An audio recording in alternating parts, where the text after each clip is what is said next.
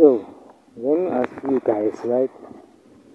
Would you let somebody suck you, right, for $100, right? Cause like I just met, I'm going home, coming from work. This guy pulls up next to me, right? And he says, "Oh, I'm gonna ask you a funny question." So I'm thinking maybe he's looking for direction, right? But guess what he asked me? He's asking if he can suck me and he will give me money afterwards.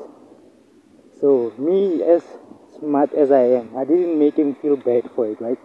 I just, swiftly declined, and I told him like, "Yo, I just got from work and I'm tired, but I appreciate the offer." Right?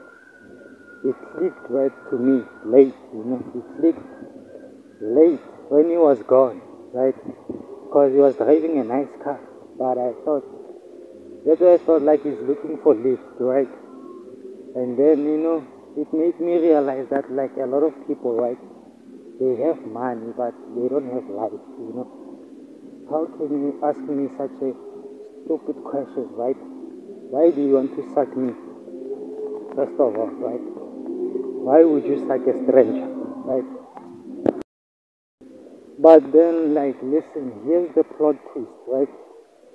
This guy is probably, a human trafficker, right? He's looking for three bodies, to take.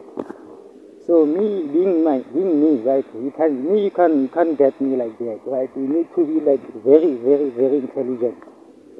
Nothing can get you can't get me with money, sex, anything. There's nothing that you can get me with, cause I'm good, right? I don't need anything from nobody. So this guy is a human trafficker, and he was trying to use that tactic, right, of sex, so that he can grab me, and sell me or sell my dick, right? So I'm just gonna put it out there, right? You guys, you need to be careful. You need to be careful these days.